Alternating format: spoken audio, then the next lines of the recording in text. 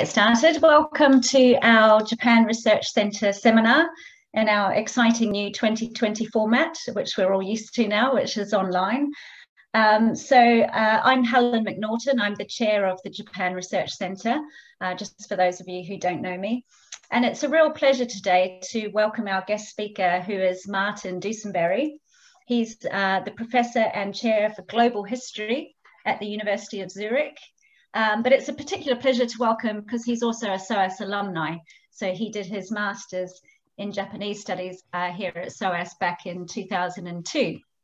I also did that master's, but I'm not going to tell you what year I did it because it was somewhat before Martin's time, which makes me his senpai. So he has to do everything I tell him to do now. So he's published widely in terms of Japanese and global history, and his most recent work is the author of Hard Times in the, he's the author of Hard Times in the Hometown, A History of Community Survival in Modern Japan. And his more recent work is also focused on Japan's place in the mid-19th century Pacific world, which is obviously the focus of tonight's seminar. And just as a note, you may have noticed, some of you who might have seen his biography, in this year, in 2020, he also launched a text-based computer game called Lives in Transit to teach his BA and MA students about global history methodologies, which he's not going to talk about tonight. But if anyone wants to ask about that at the end of the session, I'd be very interested to know what exactly that is, because, you know, I'm really not up to speed on computer games. So that would be really interesting and lead us into a nice discussion as well. So, the Q&A button down the bottom there is open for the chat. So if you would like to ask questions, we're going to have a Q&A at the end of this session, obviously. You can put your questions into the Q&A. If you can do that rather than into the chat function, that would be good, so that we can have all the questions coming through the Q&A function. I'm going to hand over to Martin, who's going to present, and then he's going to present for about half an hour, 40 minutes, and then we're going to have a chat, the two of us. And then we'll open it up to the Q&A, and I'll collate the questions through the chat. So feel free to type as succinctly as possible to allow me to read and collect the questions. But his the title of his talk today is going to be From Black Ships to Black Smoke. So Karatsu coal in the history of transpacific Japan, which I think is a great title. So let's hand over to Martin now.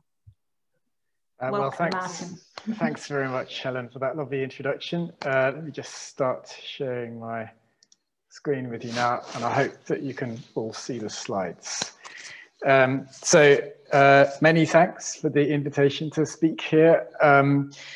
I am happy to be back at SOAS, as it were, and of course, in a normal situation, I would be saying it's lovely to see familiar faces. Unfortunately, I can't see any of your faces, but if you know me, do ask a question in the question and answer session. So as Helen said, I did my MA at SOAS. I arrived back in the autumn of 2001. In fact, it was just a week after 9/11. And I was fresh from what was and what remains my formative experience of Japan, namely the 3 years that I spent on the JET program there from 1998 to 2001, living in rural Yamaguchi. And the reason it was formative was because as I lived in the countryside, I began to sense a gap between what I was reading about Japanese history, which I'd never studied before, and what I was actually seeing of Japanese history. And I emphasize the verb seeing here because in the absence of being able to read any Japanese for, well, certainly the first 12 or 18 months of my time there, my exposure to Japanese history was much more tangible. It was about walking and talking and touching and observing. And what all of this led to was a sort of fundamental interest that I began to have in the sites and in the actors of modern Japanese history. Now, in my first book, which Helen kindly mentioned, the actors were the small town residents of rural Choshu domain, or Yamaguchi prefecture as it became in 1871. And the site was the town of Kaminoseki itself. But conversely, due to the history of overseas migration from this part of southwest Japan in the late 19th century, the town also meant that my historical sites had to include Hawaii, Korea, Brazil, Manchuria, and southern Sakhalin, to just list a few. Now, this interest in what we might call expansive Japan was only really 2 out of 12 chapters of that book. But since I finished that manuscript, and especially since I left the UK in 2011, much of my work has tried to think about sites and actors by focusing on what we might call trans-Pacific Japan, and particularly trans-Pacific migration in the late 19th century. Now, some of this is a known story, but a story that is nevertheless assigned to the margins of post-Meiji history. For example, the fact that tens of thousands of Japanese emigrated to Hawaii after the mid-1880s, which meant that the ethnic population of the Hawaiian Islands was nearly 40% Japanese on the eve of the Pearl Harbor attack. So we can say that the migration of Japanese was completely transformative for the history of the Hawaiian archipelago. And some of this is an unknown story, which new scholarship is revealing for the first time. And I think it would be remiss here not to mention the work of Eiichiro Azuma, who's published a sort of completely groundbreaking book, which argues that the construction of the Japanese empire in Asia was fundamentally a trans-Pacific history in which ideologies and practices, and indeed the personnel of empire in Taiwan or in Korea or in Manchuria, all of that was constituted through the Japanese experience in what he calls Japanese America. And by Japanese America, he means not only North America, but also Central America. Mexico is an absolutely crucial part of this book, and indeed Latin America. And very broadly, he also includes Hawaii in this history. I've also put up here Sidney Liu's new book, which is on Malthusian imaginations of an expansive Japan. And Liu's book is very important in a number of different ways, but one is that it connects the colonization of Hokkaido in the late 1860s very much to this story of an expansive Japanese imagination in which migrants might also move to Hawaii, to North America, to Latin America, and to the South Seas Islands.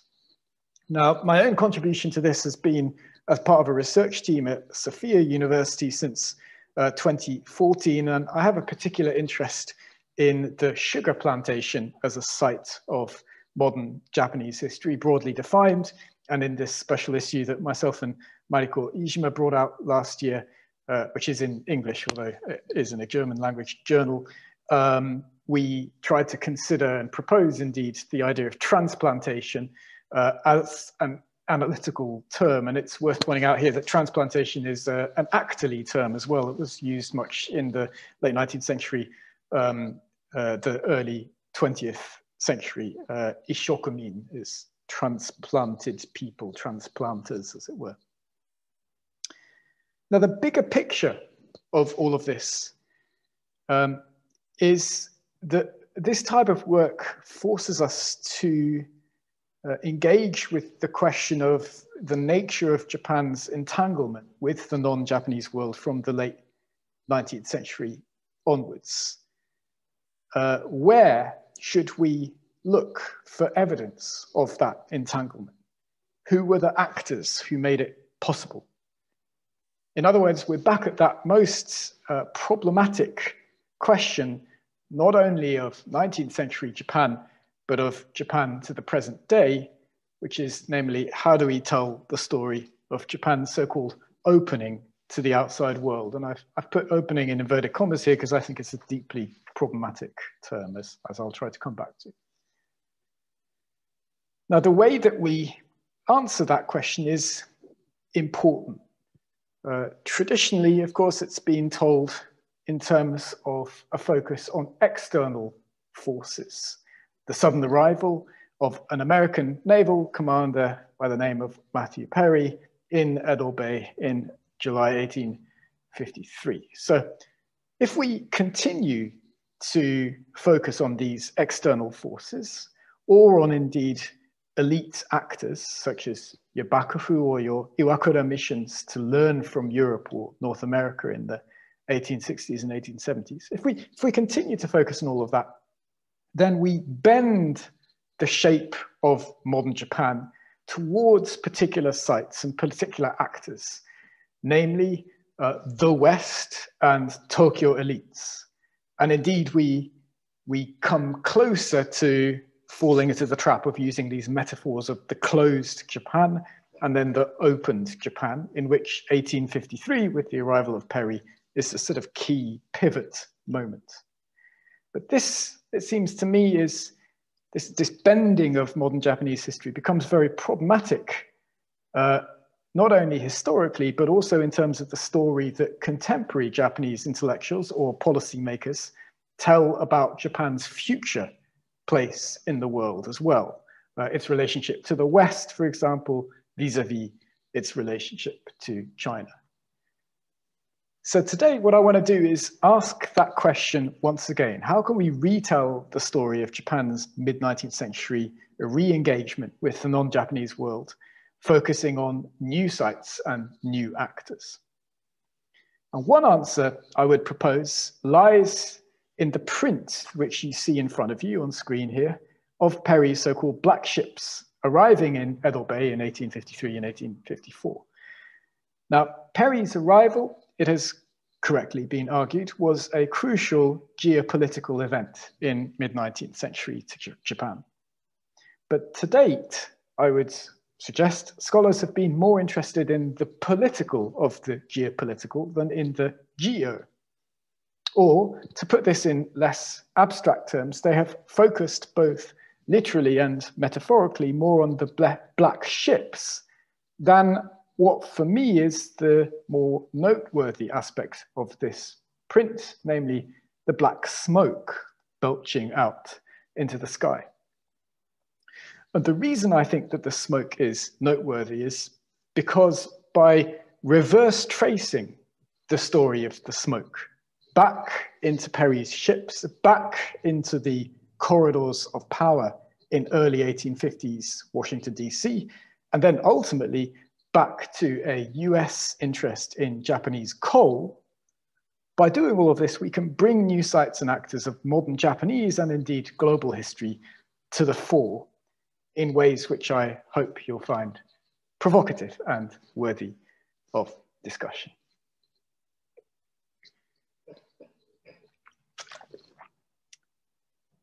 So, as I've said, among the commentaries, the poems, the letters, the images produced in the aftermath of Commodore Perry's arrival in Japan, and among the copious historical analyses written ever since, the geopolitical significance of one detail is largely overlooked: the clouds of black smoke rising into the sky, as particularly depicted in these iconic Japanese prints of Perry's two paddle wheel frigates. Now, in fact, any self-respecting naval officer would ideally have desired a fuel which actually produced as little smoke as possible, for the element of surprise in any potentially hostile engagement would be lost if your foe could see your plume of smoke before your vessel itself appeared over the horizon. So for this reason, we need to think technically for a moment, as did the naval planners of the time. For as steam power revolutionized the nature of transoceanic shipping, it wasn't that steamships simply needed coal, but that they needed a particular kind of coal. And you might think that this was simply the coal with the highest carbon percentage, and therefore what is technically called the highest calorific value which translates into more miles to the ton. And that type of coal would be anthracite coal. But the problem was that most anthracite coals also tend to be extremely hard. And this makes for a storage problem in your ships, because as the ship rolls in the sea, the likelihood of the coal suddenly shifting, especially hard coal shifting, and then imbalancing the ship is much higher. So what you ideally want in the hold of the ship, in the bunkers, is a softer coal, which won't shift so quickly, which will, the pieces of coal will hold on to each other a bit more. And this therefore leads us towards the desire for a softer bituminous coal.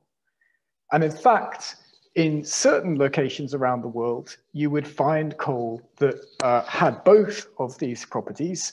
And in the late 19th century, mid-19th century, in fact, this coal in particular came from South Wales, so Best Welsh it was called. And it was suitably soft, but it also had a calorific value which was comparable to anthracite. And it was almost smokeless, and it produced less ash than many bituminous coals, which meant that the ship's firemen had to rake the grates of the engine's furnace less frequently. Now, given the strategic reality, here the technical lesson ends. And please don't ask me too many more questions about these technical elements. But here, given that the strategic reality of steam-powered naval vessels was that one should ideally emit as little smoke as possible, we perhaps need to ask ourselves how we should read these Japanese prints. We might say that they're engaged in a kind of visual hyperbole. Or it also may be the case that the US frigates did actually emit as much coal as is depicted in these prints.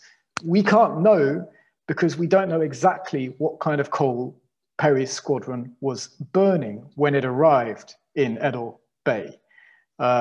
We do know that the expedition used a range of coals during its expedition, including anthracite from Pennsylvania, bituminous from Maryland, and also some extra sources from England, plus coal that the expedition purchased at considerable expense while in transit across first the Atlantic and then the Indian Oceans, including the purchase of coal at Singapore, Hong Kong, and Shanghai. Either way, however we read this print, the iconography of billowing smoke inadvertently pointed to one problem which motivated the Perry mission.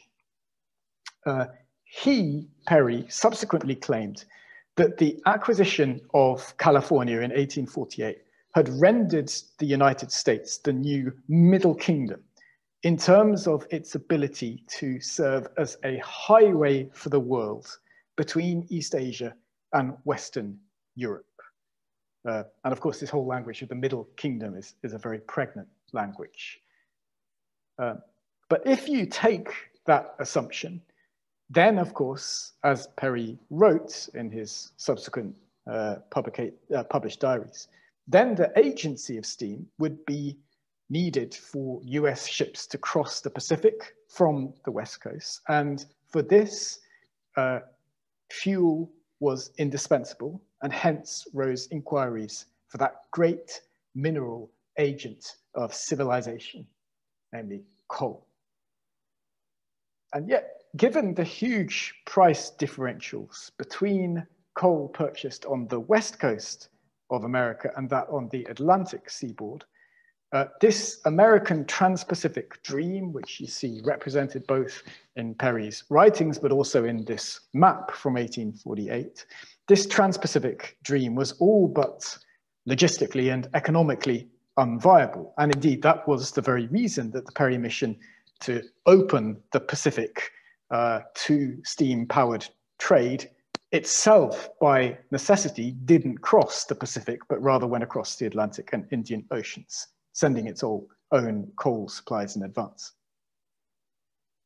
So that's one imagination of the world that America could become the Middle Kingdom, but that in order for that to be the case, then it would need to find the great mineral agent of civilization. At the same time, President Fillmore wrote to the Emperor of Japan in the letter that Perry carried that he understood there to be a great abundance of coal and provisions in the Empire of Japan. And if this indeed were true, then the vision of America as the world's new Middle Kingdom in the age of steam might actually become realizable.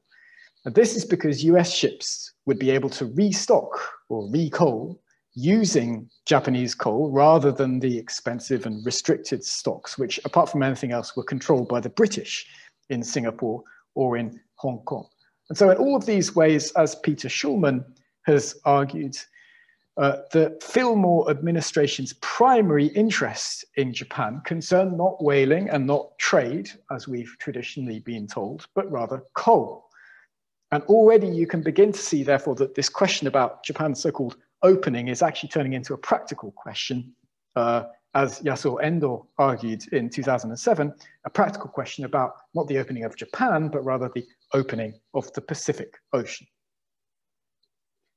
Now, this is the extent of most secondary accounts, namely that the US knew about Japanese coal deposits and that the Perry mission was tasked, among other things, with making them accessible.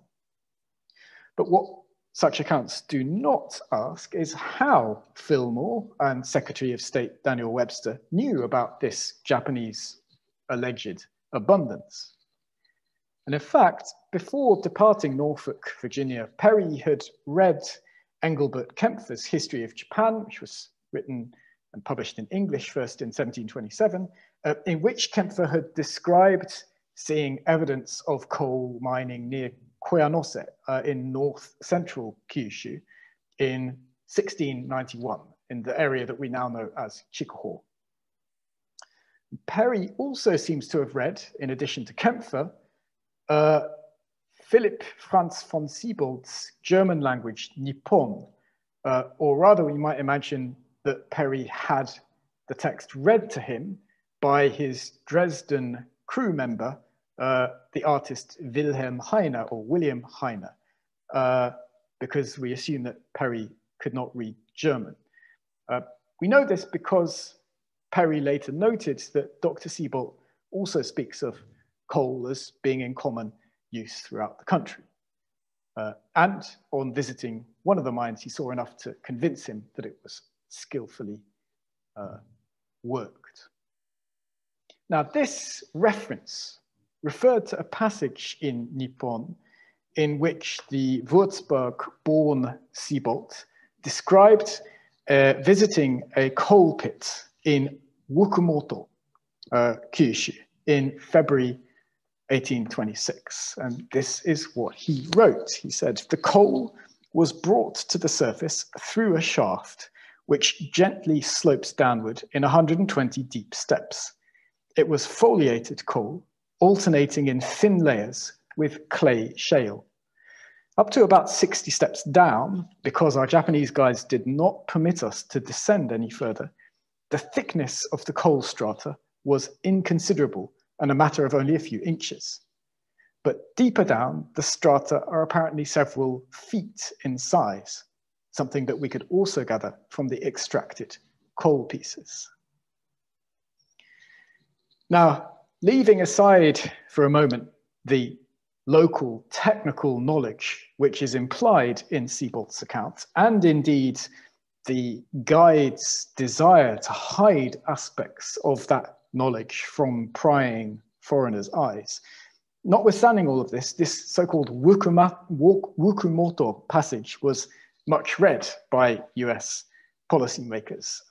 In August 1856, for example, Townsend Harris also referenced this passage as he prepared to negotiate the more comprehensive trade treaty with Japan than Perry had managed to sign in 1854. Harris noted in his diary that Siebold saw enough to convince him that the shaft was well and judiciously worked, unquote. Now, the Siebold's 1826 description was central to an American imagination of Japanese coal abundance. Makes it even more regrettable that Wukumoto is a corrupted place name. As you can see, I had some problems saying it myself. But thanks to local history enthusiasts in Kyushu sharing their knowledge through internet blogs, Siebold's mistake can be identified as the long-closed Fukumo mine in what is now Omachi town to the west of Saga city. And this means that Siebold visited the southern end of what would later become known as the Karatsu coalfield, which was an area which stretched some 30 kilometers north from Fukumo to the castle town of Karatsu on Kyushu's northwest shore. Now, the importance of coal mining to the castle town of Karatsu and more generally to the Karatsu domain at the turn of the 19th century is itself demonstrated by an 8-part scroll called the Illustrations of Products from Hizen province from 1784. Just to put this in context, 1784 was when James Watt designed the revolutionary steam engine in Britain.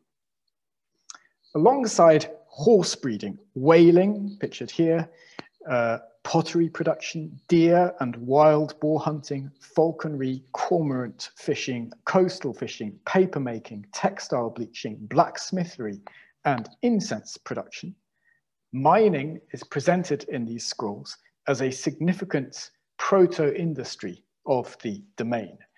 And in the third scroll, laborers are depicted both at a surface level, hewing open coal, and also as entering the reinforced entrance to a horizontal mine, or what is known in Britain, or what was known in Britain as drift mining. So at this point, on the verge of us going underground, I want us to pause and consider what it means to have traced visions of the transoceanic Middle Kingdom back to Karatsu. And the way I originally had thought about doing this was to explain it in terms of chapters in a book. But when I presented this for an audience several months ago, there were, if not exactly blank faces when I talked about chapters, then at least there wasn't great engagement with the ideas. And so it was suggested to me that I should change the metaphor to episodes in a box set. So imagine that we are trying to pitch for the producers of a Modern Japan Season 1 box set, an episode about modern Japan. Now, instead of pitching that episode in a way that begins with Perry's frigates puffing their way over the Pacific horizon, it seems to me that we can now start with a different storyline. Namely, we would start with the proto-industrial coal mining in 18th century Kyushu, and then we would continue through the mediation of cautious Fukumo chaperones and their visitor from Würzburg to the corridors of the White House in the early 1850s. And only then would the episode culminate in the Commodore's mission arriving in Edo Bay. So if the woodblock print of belching steamships were to be the closing image of such an episode, then the Hizen scrolls that you see here could be its opening, with their coal mining scenes juxtaposed to more traditional images of pre-1853 Japan, nets, rowboats, squirming sea bream, and so on. But this reframing of Japan's engagement to begin not with steamships, but rather with what I'm going to call the terraqueous cultures of Karatsu.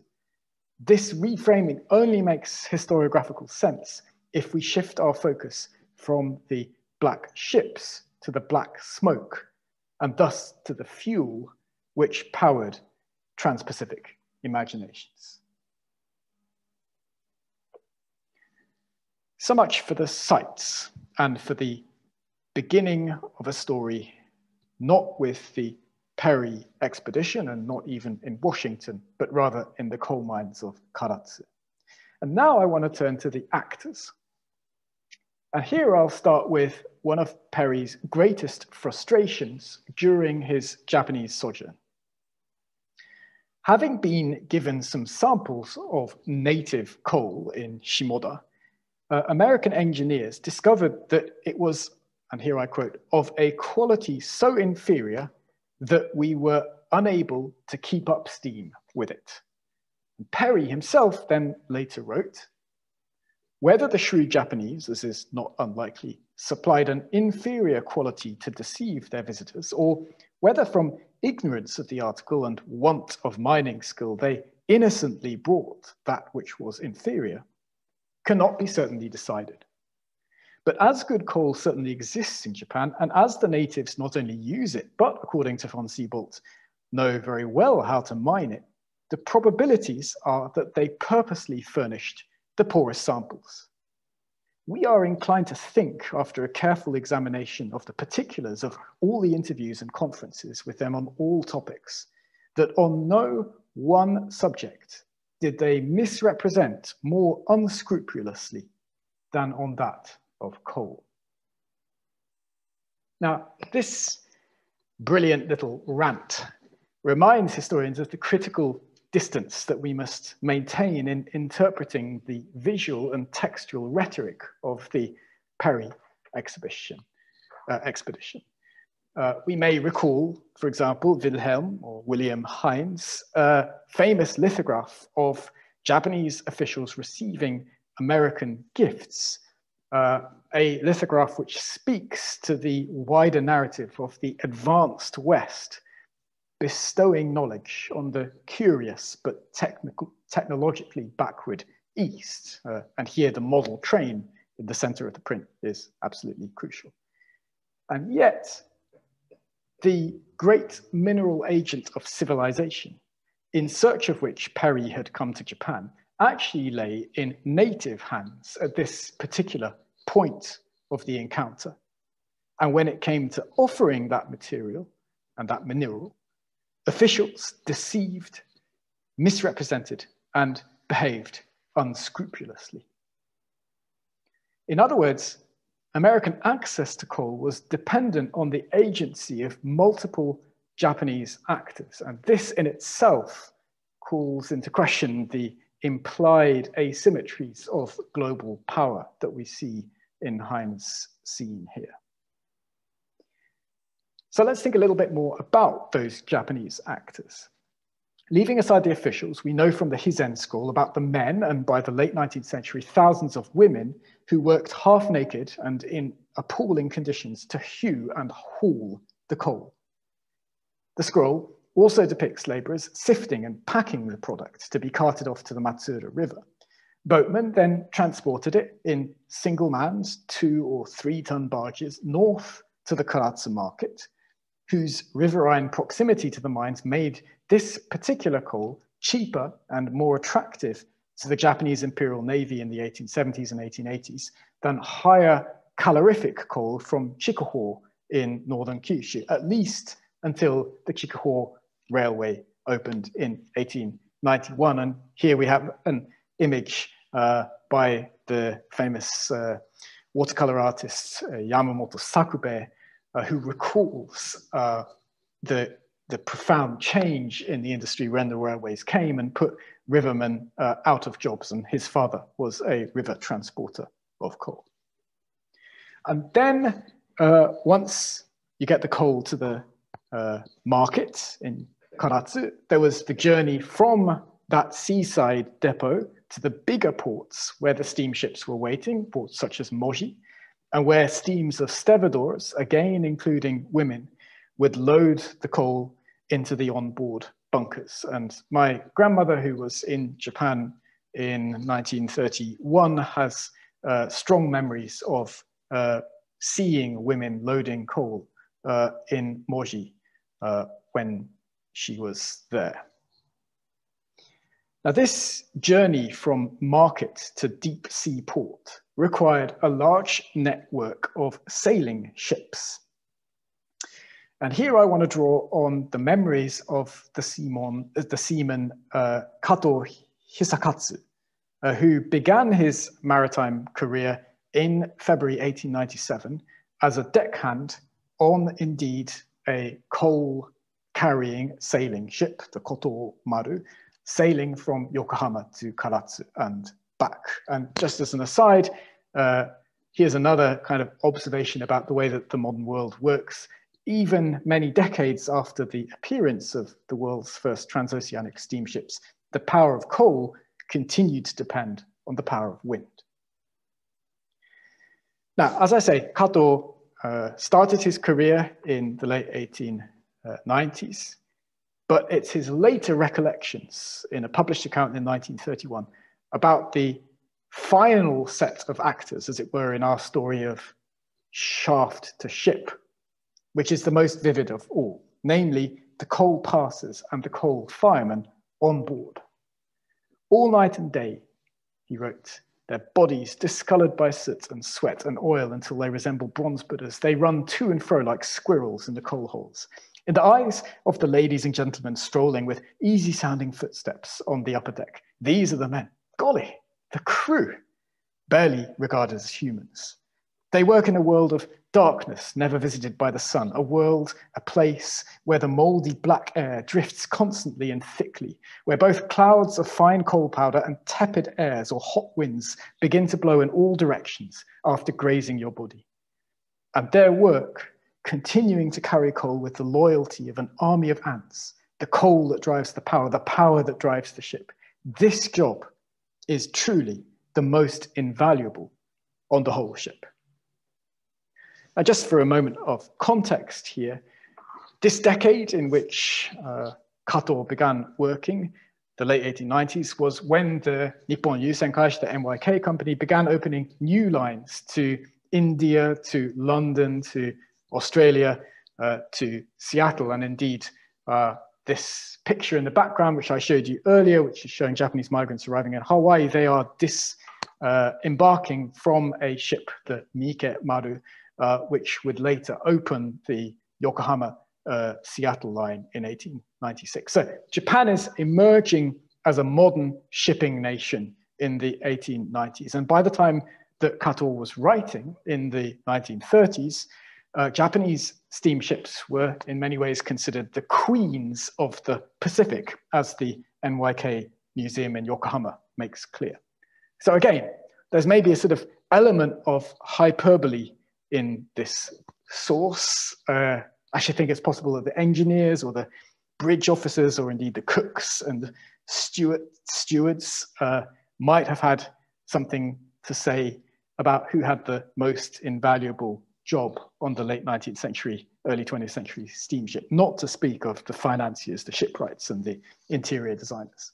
But the point is this: the firemen, the passers, the stevedores, the boatmen, the packers, the sifters, the haulers, and the hewers also embodied this trans-Pacific history of Japanese re-engagement with the world, no less than the Euro-American elites whose interest in Karatsu had brought Perry to Japan in the mid-1850s, and no less than the trans-Pacific migrants with whom I began this talk. Indeed, we might even go so far as to borrow the language of the go-between in intellectual and cultural history, namely the actor who articulates relationships between disparate worlds or cultures by being able to translate between them. And if we take this idea and then apply it to coal, we might argue that the act of hewing or of firing was also one of translation, but rather between the natural and the human worlds.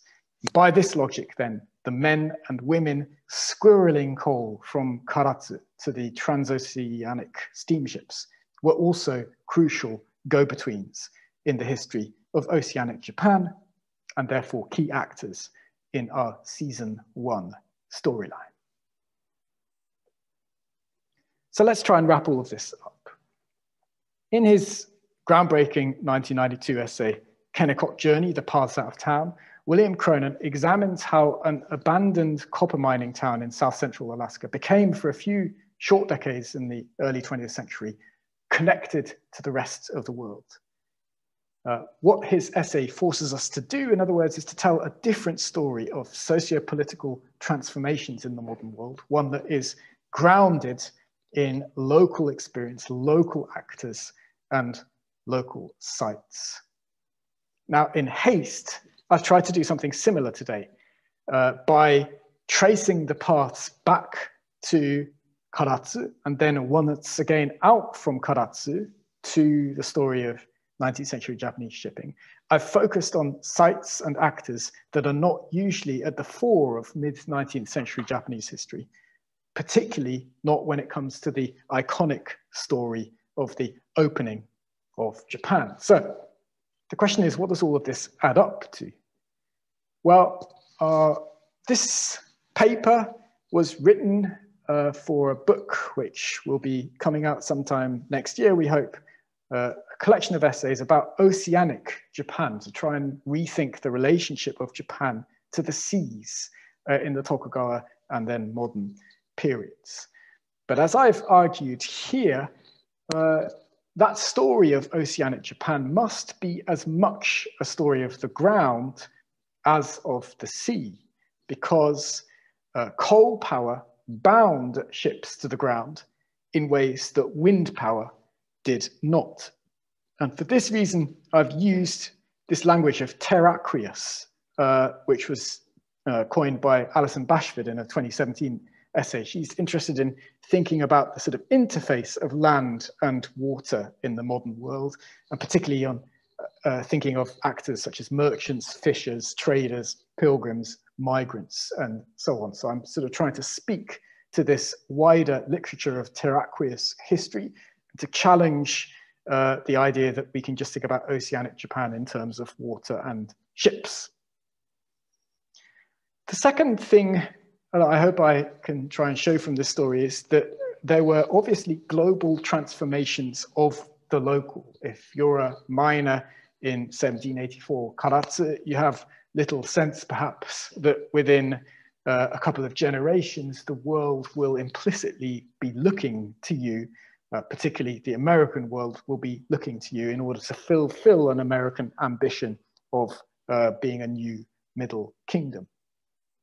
And that story is true, of course, of the ways then regions such as Chikuho were transformed by the need for coal in the Meiji period. But this is not just a one-way process of the global to the local. Equally, local transformations affected the global. And here we can perhaps, as one example, bring in the book by Catherine Phipps, which she wrote about the ports of Meiji Japan. In particular, she focuses on the special trading ports, not the 5 open ports, which are most famous, but rather a group of ports, particularly located in Kyushu and in Hokkaido, which was central to Japan's export of coal to the Asian world in the Meiji period, and therefore sort of force us to rethink the story of the unequal treaties of what is an open and what is a closed port and so on. And it's in this space between, as it were, the global and the local that I think we need to try and fit that national unit of Japan. We can't start with the assumption that Japan was closed, sakoku, and we therefore can't start with the idea that it was open. We have to somehow find a better language, a better analytical language for all of this, and better units of analysis than Japan. And I appreciate that this particular point might not go down so well with a Japan Research Center audience, but there we are. And more generally, I think that what I'm trying to do here is to consider other ways that we might think about Japan's engagement with the late 19th century or the mid-19th century world. I've already mentioned Yasuo Endo's work on the opening of the Pacific. One might think here about Shoko Nishi's work on trying to retell the opening of Japan by focusing particularly on Japanese-Russian links from the mid-19th century onwards. And here I also just want to bring attention to the work in intellectual history that is being done. And I point you towards a special issue that I helped edit this last few years on the ways in which sort of history is created in the space between East Asia and Europe, both broadly defined. I particularly point you towards the essay by David Merwart, Reading European Histories, Universal Histories in Japan from the 1790s to the 1840s, which is already online. And Merwart's essay raises the problem of what exactly the Japanese saw when they encountered Western imperialism in the mid-19th century in the form of the British defeating Qing China in the First Opium War, or indeed the form of Perry coming to Japan in the 1850s. And he argues that they may not have seen something that we call imperialism, but they rather might have seen an idea of decline in which small nation states fragment after the decline of an empire, and that therefore the arrival of the British or the French or the Russians is not a sign of Western strength, but rather a sign of Western weakness. It's quite a complex argument, but the point here is that Japanese intellectuals did not just approach the West as a kind of blank slate, that they were always seeing the West through the intellectual lens of China and the Sinosphere. And I think this is totally crucial to the ways in which we think about Japan's relationship to the non-Japanese world, that we don't just think in terms of the sort of bilateral relationships between Japan and Europe or Japan and North America, but always at the very least it's a kind of triangular relationship in which China is in the background of the intellectuals, the politicians, and so on. And so we might end with the question, which is, what did Japanese intellectuals actually see when they saw the Perry print here? We can't be sure, but I hope that I've raised enough other questions now to provoke a lively discussion. Many thanks indeed for listening.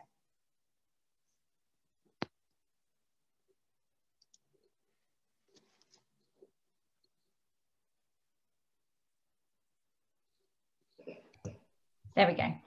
Thank you so much, Martin. That was really great, and particularly the visuals were really valuable. I just want to make, I mean, I have lots of questions, but I don't want to dominate. I want to allow other people to start typing into the chat. So feel free to start typing into the Q&A chat, and I'll have a look at it in a minute. I just wanted to make one brief sort of comment and then ask one question. So. First of all, thank you for reframing this history. I think it's absolutely fascinating how you have literally taken it back to the coalface. And we use that expression in England still, well, in English, you know, working at the coalface. And you have literally done that. And in doing so, you have not only reframed that, but for me, I was struck by the fact that you're rehumanizing the story. You're bringing the everyday labor of men and women into this story, and without which, you know, it's inconceivable that the black ships could have sailed in without that labor there. But it's very much a hidden history that you're uncovering at the same time, literally, you know, an underground history of women and men working underground in the mining industry.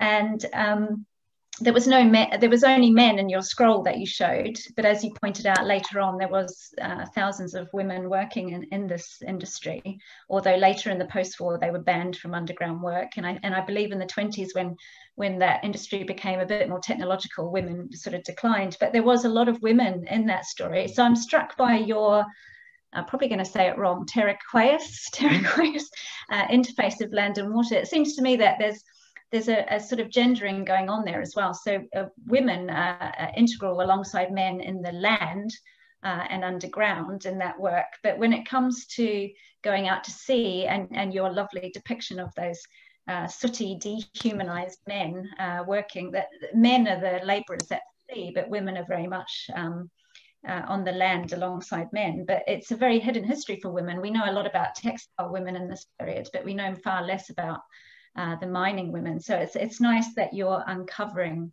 that history for us as well. So that was just a comment. But the question that I had, and you make the point in reframing this argument, that the US didn't just want to open up Japan because of whaling and trading, which is the traditional story that we're all being told and are aware of, but they imagined this abundance of coal, and they wanted to use Japan as a restocking point, you know, where they could restock. And I like the fact that the Japanese perhaps tried to hide the fact that they had any superior coal whatsoever, which was good. So to what extent did this ability to use Japan as a restocking post take place? Because as we know, what happened next was that Japan took on its own massive industrialization. It used, you know, the big companies, Mitsui, Mitsubishi, Sumitomo, they go into coal production. It fuels their own, you know, steamships and trains and textile mills.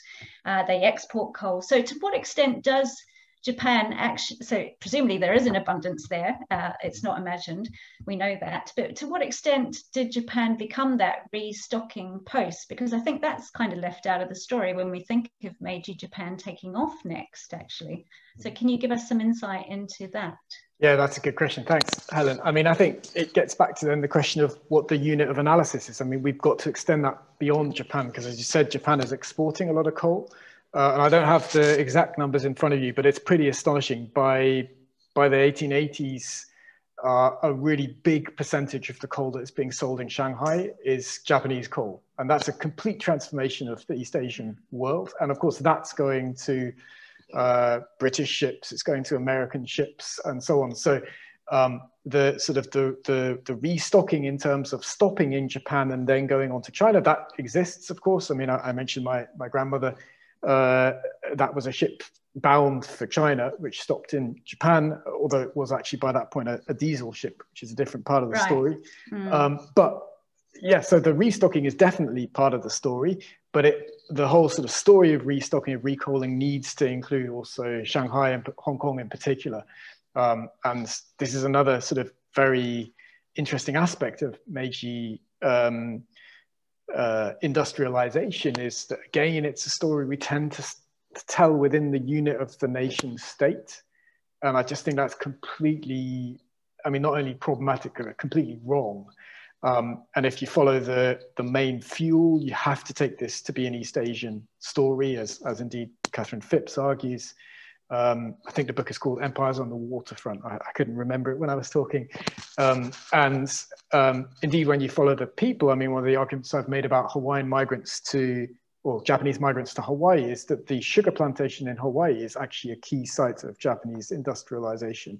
And that needs to be brought into our stories of Japanese transitions in the Meiji period. So the sort of, well, I was going to say the short answer, but actually it's turned into a long answer to your question, is that that is realized, that American dream, but perhaps in ways that the Americans couldn't quite imagine, that there would be so much of an abundance that it would profoundly change markets in East Asia. And of course, you know, it's an old adage, but it's worth saying once again, this story that Japan is resource poor is only a story about oil.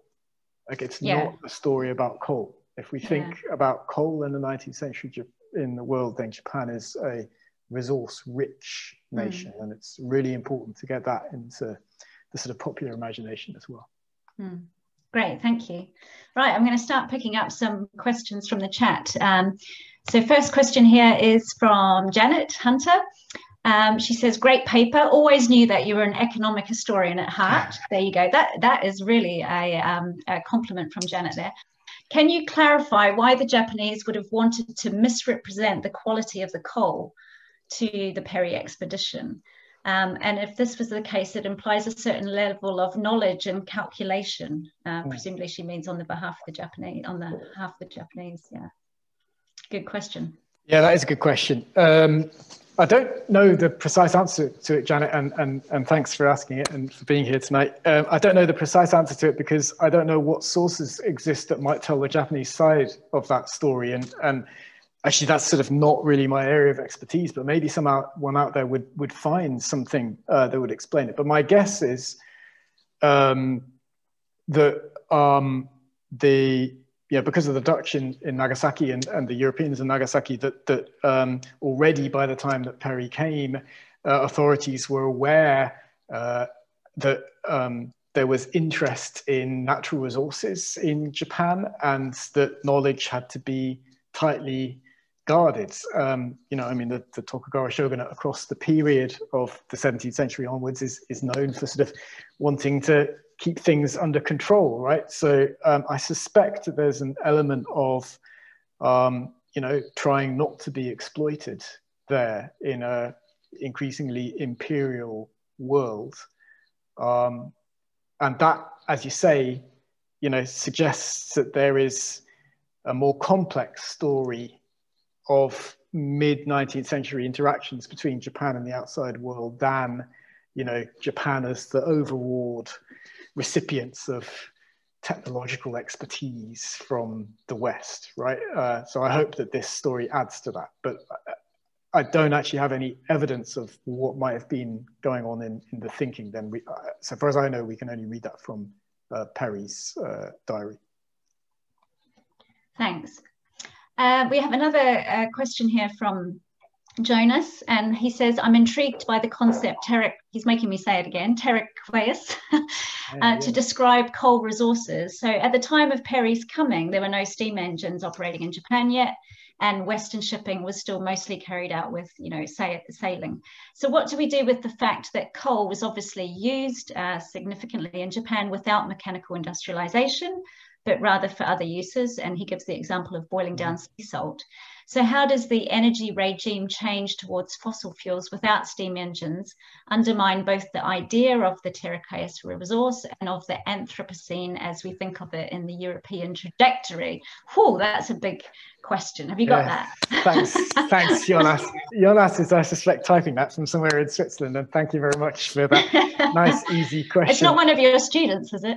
It's not officially, no, but he's a PhD student, a very good brilliant. PhD student. Okay, he's testing you. He's testing you live. He's well done, Jonas. Part of this Oceanic Japan project. So I suspect what you're wanting me to suggest, Jonas, is that it complicates the story of energy transitions. And indeed, I know that, you're more aware of this than I am, but that energy historians actually find the whole idea of transition very problematic for exactly the types of reasons you're pointing out, right? There's no straight line between the discovery of high quality coal in Kyushu and of course later in Hokkaido and a sort of simple story of Japanese industrialization. There's no steam engines, as you say, and the use of the coal is mainly domestic, and especially for salt production in southwest Japan in the Inland Sea. So I hope this sort of complicates the story of the modern world, which says that there's a simple shift from organic regimes to fossil regimes. But that in itself is not particularly new. I'm not sure that it undermines the idea of a terraqueous resource. I'd rather say that it sort of strengthens the idea of the terraqueous framework, because the sort of traditional way of thinking of it is, that steamships are to do with the sea, and the extent to which we sort of connect them to the land is simply in terms of, regimes of power on the ship and law and the types of people who are being transported and the goods that were being transported and so on. But Alan Sekula, in his book Fish Story, was, a very prominent person who made the argument that actually, as I said in the talk, coal and steamship binds ships to the land much more than wind. Because ships have to recoal, and that then causes this sort of geopolitical transformation of the world, in which places like Hawaii, which were previously not very important in sort of geopolitical discussions, suddenly become crucially important, because the calculation that the American Navy makes in the 1890s is that if Japan were ever to attack America, it would be able to get steamships from Japan to the West Coast, but it wouldn't be able to get them back without recoaling somewhere.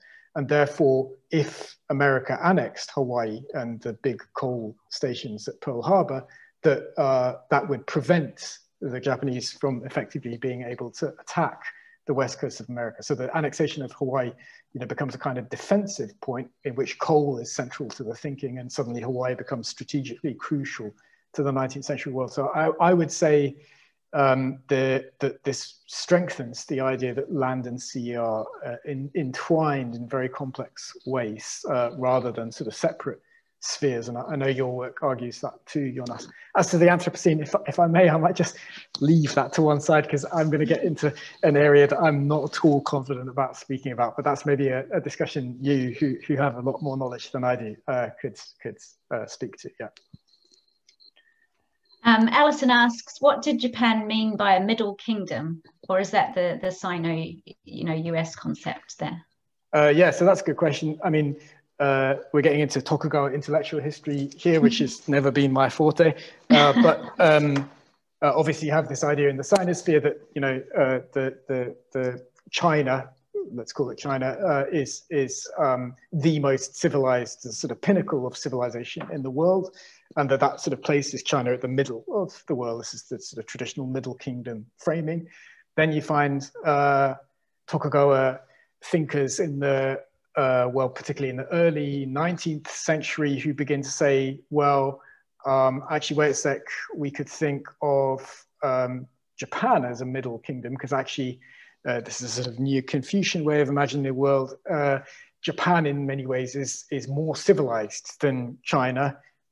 And they provide sort of intellectual justifications for this. And this is part of a sort of repositioning of Japan in the Sinosphere that, again, is sort of crucial to understanding the development of late 19th century leaving Asia discourses. It's not just about Europe, it's about the relationship of Japan to China. I don't know how conscious Perry is of picking up on this language when he uses it in his diaries, but clearly, people in North America and Europe understood this whole idea of the Middle Kingdom. I imagine that Perry was trying to be deliberately provocative here and say, hey, this terminology doesn't belong to China anymore. We, America, are the Middle Kingdom. There's a statement here, more than a question, I think, from Joseph, who says, which helps answer the question I posed, I think. Your reframing of the importance of coal is also supported by the chronology of the US-Japan treaties. So the 1854 treaty that you mentioned opened up Shimoda and Hakodate as supply ports rather than trade ports where US ships could take on coal. So not until the 1858 treaty were Japanese ports open for US-Japan trade. So yeah, so those supply ports were definitely where US ships were taking on coal. So thank you for, I think, pretty much adding to that. And then just to add to that, that's where Catherine Phipps's work is very important in saying it's not just about the 5 treaty ports, but it's also about these open ports and special trading ports, of which she particularly focuses on 21. I mean, it's a serious number of ports, which then are particularly developed to help the export of coal and rice from Japan. So yeah, thanks for that comment. So Penny Franks, another great economic historian of Japan, asks, what was the market and uses for Karatsu coal in the Tokugawa period? She said, I think you've just answered this, but it has all sorts of implications in a great divergence context if it's not used simply as a fuel source. Yeah, that's a really interesting question. And thanks for linking it to the Great Divergence as well. I mean, for those of you who are not perhaps familiar with the Great Divergence debate, this comes out of a set of debates in the 1990s among economic historians about to try and answer the question about the nature of economic difference between China and Europe in particular from the sort of end of the 18th century onwards. And it's sort of characterized by a book called The Great Divergence by Ken Pomerantz, which was published in 2000, but he didn't coin the phrase himself. I think it was coined by Samuel Huntington, in fact, in the Clash of Civilizations. And Pomerantz's argument is to say that, actually, in many ways, there isn't any kind of serious divergence between China and the European economic world until about 1800. And in many ways, Europe looks like a kind of normal rather than an exceptional economy, and therefore we can't sort of explain the European transformation in the 19th century according to sort of cultural explanations, or because, you know, the Europeans were far more innovative, or because they had better political structures, or whatever, all these sort of older debates. And Pomerantz's argument is to say, you know, there are two really key crucial elements here. One is that Europe had access to colonies, which changed the whole nature of the European market and allowed also the production of foodstuffs overseas, in particular sugar, which could then feed industrial workers in Britain in particular, but in Europe. And then the other key element was coal. And not only coal, but access to coal in ways that meant it could be transported very quickly. China, of course, had a lot of coal, but it was, you know, far away from the Yangtze Delta, where much of the sort of proto-industrializing work was being done, whereas England's coal, in particular, Northwest coal, and as I say, Welsh coal as well, was very close to the transport networks in terms of sea and river and so on. It could be transported all over Europe as well. So it was the position of coal that helped explain the huge economic divergence that then you see in the 19th century. How does Karatsu fit into that? I mean, I think it relates back to Jonas's question of, you know, why didn't Japanese people, industrialists, use coal in what we would consider to be sort of more rational, you know, productive ways? But I think Pomerantz himself would say that's the wrong way of phrasing the question. You phrase it as a negative. Why didn't Japan use coal in a particular way? And the more interesting thing is to say, look, the way that the Japanese economy was set up in the Tokugawa period made perfect sense. Just as the way that the Chinese economy was set up in the sort of late 18th century. And that it's this sort of accidental discovery, I mean, the geopolitics of coal, which mean that we now think of the steam engine as sort of, and the water mill as crucial technological developments. And we don't think about the wok as a crucial technological development, the wok, of course, being a way of cooking that saves fuel. So I think probably if you're trying to fit this into a sort of Pomerantz frame, you would say this is another example of how Karatsu, or how Japan and East Asia sort of don't quite fit the models that we want to impose on them, that once you have the natural resource, there must be industrialization. Sorry, that's a terribly long-winded answer, and you know much more about it than I do, but yeah. That's my initial stab at how it speaks to the Great Divergence debate. Yeah. Thank you. We've got a comment and question here from Roger Macy. So he says, your late observation of the coal toilers in the hold of the ship was, I think, from the 30s, when oil as a ship's fuel was generally replacing coal. So comparing the exploitation of coal with oil has all sorts of implications. So the very extraction of coal requires more of the value to flow back to the hewers and toilers, however much they might be exploited in the process. So could this have been of indirect benefit to Japan? Oh, that's a good question. You're getting some really good questions. I'm glad it's you presenting tonight, not me. I mean, the straight answer is, I'm sorry, Roger, I don't know the answer to that. I think the first question to ask here is, I'm not quite sure what you mean by the value flowing back to the hewers and toilers. I think that's a lot to do with the market price of coal. And this gets me into a territory that I'm not very familiar with, I'm sorry. And one of the things that I think is quite important to note about all of this is that this is a bit of an aside, but it affects the economies of what we're talking about. Is that obviously in a wind-powered ship economy, you don't have to worry about carrying fuel.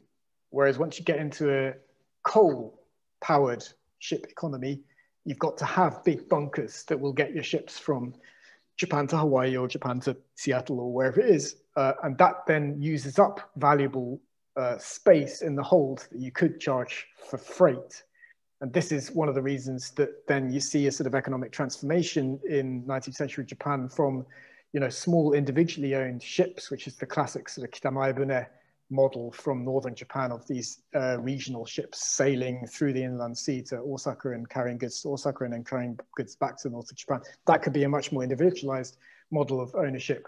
But the minute you start getting into the big economies of, big ships that have to have big storage space, that begins to get beyond the capabilities of individual financiers. And that's then, to get to your point, Helen, why you suddenly have Mitsui and Mitsubishi and all these big companies becoming very key players here. It's to do with the use of space within the ship as much as anything else.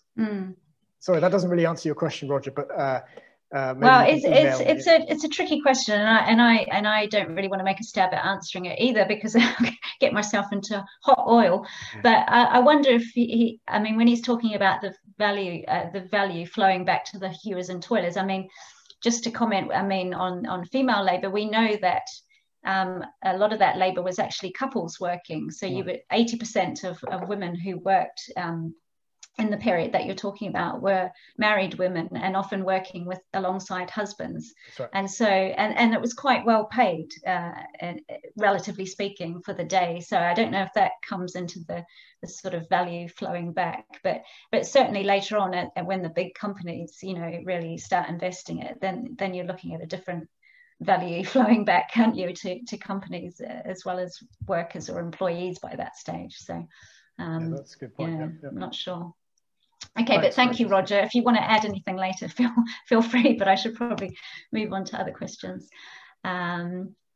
So SJM says, I'd love to hear more about, well, it says, thank you for your fascinating talk, Martin. I'd love to hear more about lives in transit. Lives in transit. Gosh, where to begin? Well, it was an accidental project, as these things usually are. I'm trying to write a book, and have been trying to write a book for absolutely ages about steamships in Japan, about one particular steamship, as a way of sort of trying to rethink our story of Meiji Japan. When I got the job in Zurich, we decided to put in a funding application for a bigger project, which was shared between here and now Munich, about steamships in the late 19th century world. And one aspect of that was a digital project. And I was very interested in sort of trying to use digital technologies, not in order to do sort of big data history, which is, I think, many of the ways that our university administrators want us to think that history is done, which is sort of, you feed all your data into databases and then you press buttons and off you go. But rather, if we could use digital to tell stories in new ways.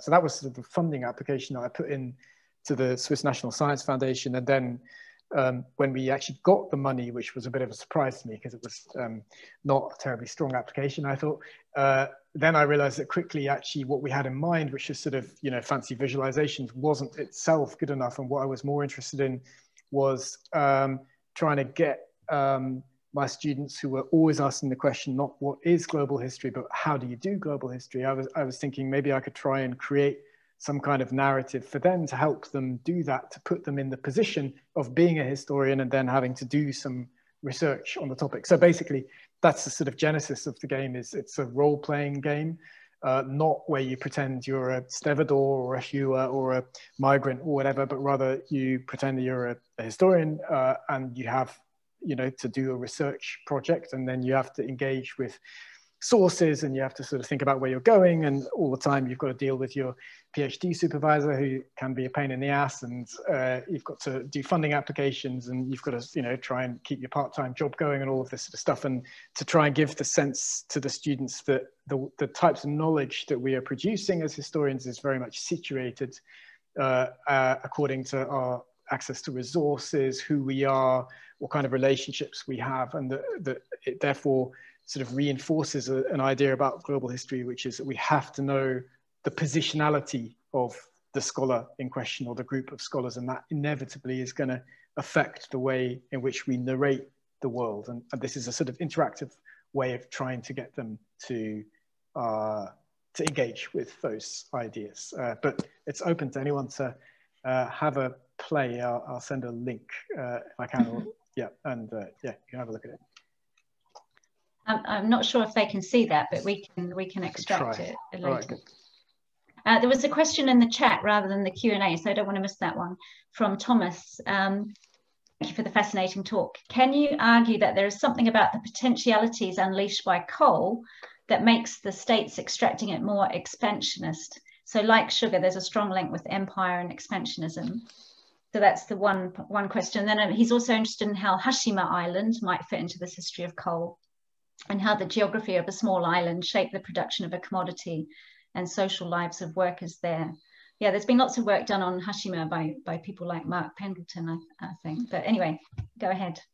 Can you see that? Yeah, I can see that. Thanks. Yeah. That's another really good question. Hi, Tom. Thanks for joining us. I suspect what lies behind your question is probably the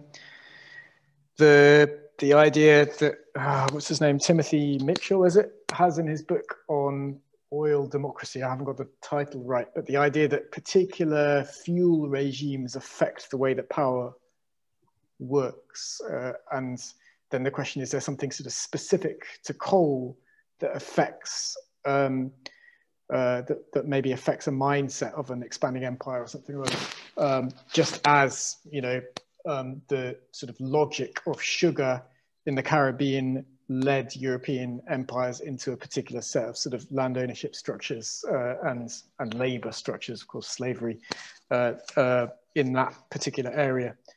I think it's a brilliant question. I feel like a broken record. I don't know. I mean, I think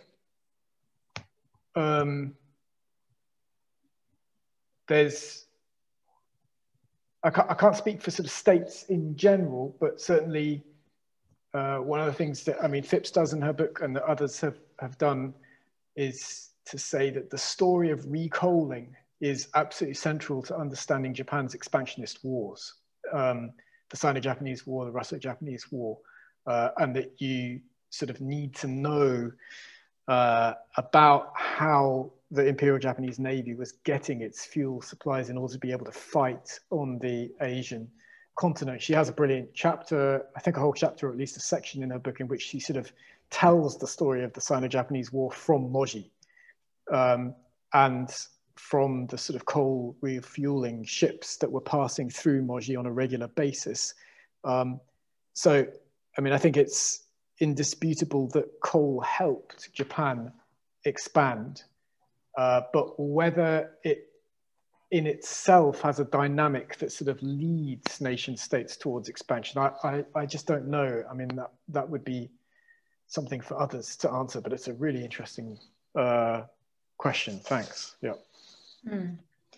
Yeah, and the story of Hashima Island has been told by scholars such as Mark Pendleton and Peter Matanley at Sheffield, and it is a fascinating story. And I'm struggling to remember whether it was Mitsui or Mitsubishi, one of them, definitely not Sumitomo. It was one of the M's, and it was their company that had the island as a coal mining island. And it's an amazing story of literally a city of people living on that island, you know, and it had everything, hospitals, you know, shops, education, housing, and they literally, when they decided to stop mining coal on Hashima, they literally left the island overnight. So not overnight, but in the space of a week or two, and it is this deserted island where you can't visit. It's a UNESCO heritage site, but those who have visited for research, like Mark and Peter and from Sheffield, have these amazing photos of this abandoned island where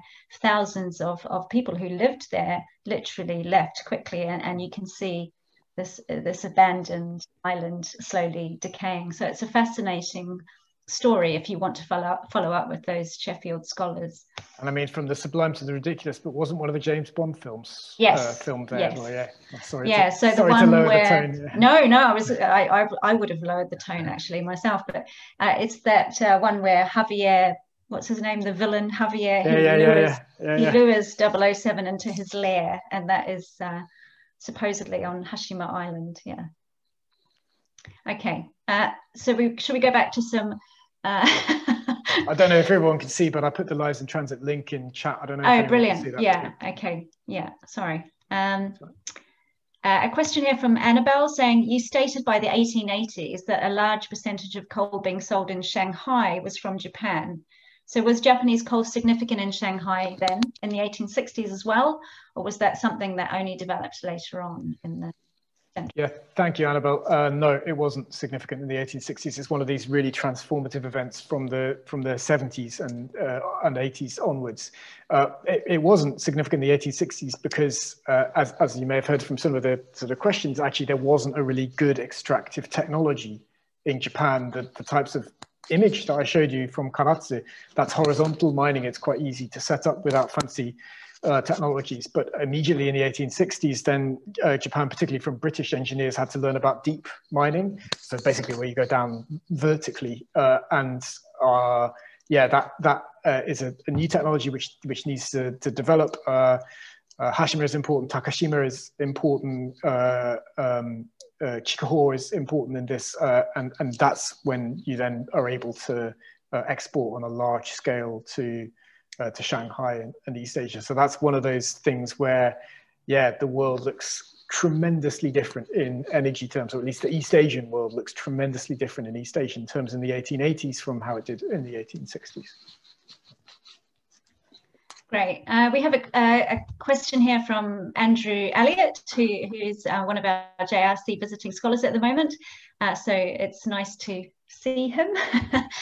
So he's making the comment that, or basically asking about images of Perry and the black ships in popular culture today. So he's making the comment that it got him thinking about NHK dramas like Yai no Sakura, Ryoma Den, and Atsuhime, in which Perry appears mid-series, arguably as a sort of a bit part.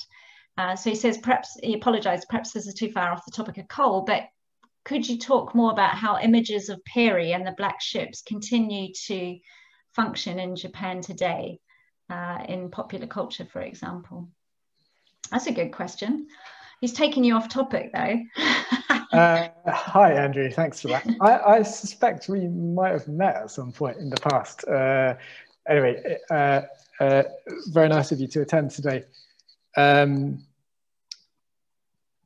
I can't really speak very well to black ships in popular culture today. I mean, one thing that I think is important to sort of acknowledge about black ships is, I mean, you know, for a long time, I thought black ships referred to the fact that they were black. And I think many people do still think that. Then I think it's also possible that that whole idea of kurobune relates to the smoke and you know, the black belching ships, which is, I think, then an important part of the story. But it's also worth realizing that, you know, the term black ships was being used in the 16th century in Japan to describe the Portuguese carracks that were coming. And indeed, in that famous print, that Nagasaki print that I showed you of the belching ships, the iconography actually is not of a steamship, it's of a Portuguese carrack. So there's a longer history here, which is pre-closed country, and looks back to Japan's relationship to Southeast Asia in the 16th and early 17th century. I think it's really important to bear that in mind, because what you then see with the arrival of Perry is, again, this sort of lens of memory, as it were, in which not only are Japanese intellectuals thinking about China, but they're also even looking back to a longer history of Japanese expansion into Southeast Asia, which predates the Sakoku regulations in the 1630s, and is again a way of sort of complicating the story that we have here, simply a relationship between Japan and the West. And this is sort of one of the things I was trying to keep arguing, is when we tell these stories of the 19th century, you know, we've got to, at the very least, have some kind of triangular imagination in our mind of Japan and the West and Japan and Asia, and how those things are coming together. I don't know how that plays into popular images of Perry today, but it would be something to look at if you're interested in this, is to see how, to what extent does the popular use of Perry today tell it as a story about the West or as a story about America in particular. Whereas at the time, I would argue, it's much more complicated than that. There's a sort of layering which brings in longer memories of Japanese engagement with Southeast Asia as well. So that would be something to sort of look at in trying to answer that question. But I'm afraid I can't answer that question myself. Yeah.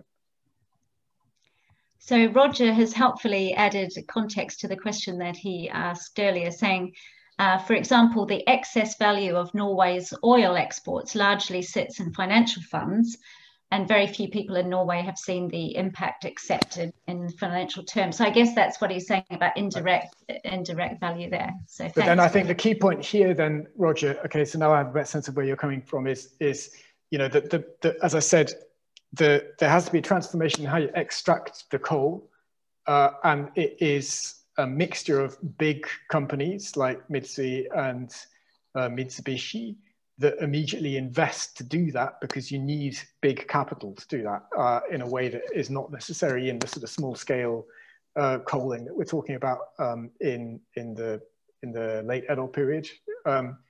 And in other cases, it's what Nakamura Naofumi has called sort of local zaibatsu in places like Kyushu. I think there's a very famous guy called Yasukawa who owns a lot of coal mines in northern Kyushu and is according to Nakamura, sort of absolutely central at pushing a kind of regional industrialization of Japan. And again, that's another way in which we complicate the story of industrialization, is to say we look at the regions rather than at the center. So all of that adds up to the fact that I don't think then much of the sort of profits of coal trickle back down to the hewers, as your question was implying. I don't think it's that different to oil extraction economies, because it's big companies involved, and of course they take the profits for themselves and you know, pay as little as they possibly can to the laborers.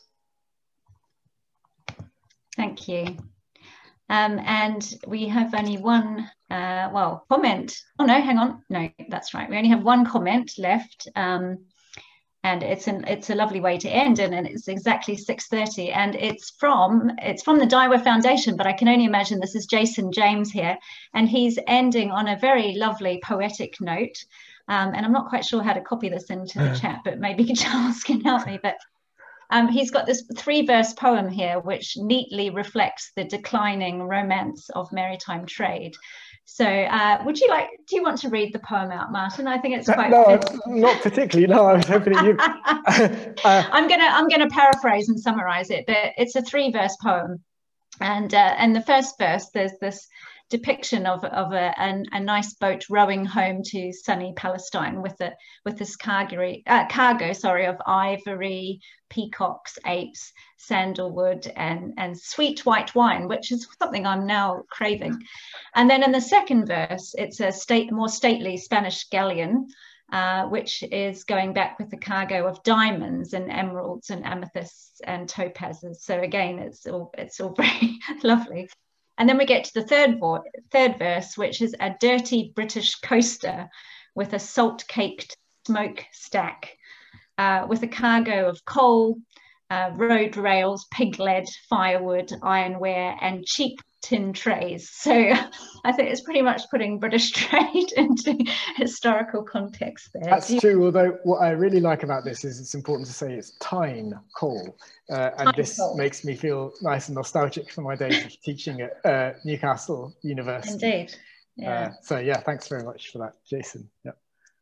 And I think in the paper I read, I don't think you mentioned it in your presentation, but the ship that one of the early ships, the one that sailed into Hawaii, I think that you were talking, or early Japanese ships came from Newcastle on Tyne as well. So you have that English link there as well. Yeah, that's the ship taking you back home.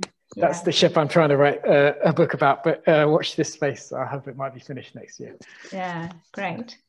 So it only remains to really thank you so much, Martin, for such a wonderful reframing of history, a lovely visual presentation, and it certainly inspired a lot of really good questions, which hopefully should help you. You did well to answer those on a Wednesday evening. I know you, like me, you've been teaching all day, so But just thank you to you for coming along and giving this presentation. Thank you to everybody who attended tonight. We can't see you, but we can see you're there in numbers. And thank you for all your great questions. Hopefully we answered them well, or rather Martin did, I think. And then thanks to Charles, who you can't see here, but who's runs this whole thing logistically so smoothly and brilliantly. So thanks everybody, and we're back next week with another JRC seminar as well. Thank you for joining us. Thanks to everyone for all your great questions, and hope to see you in the flesh again soon. Yeah, indeed. Take care. Thanks.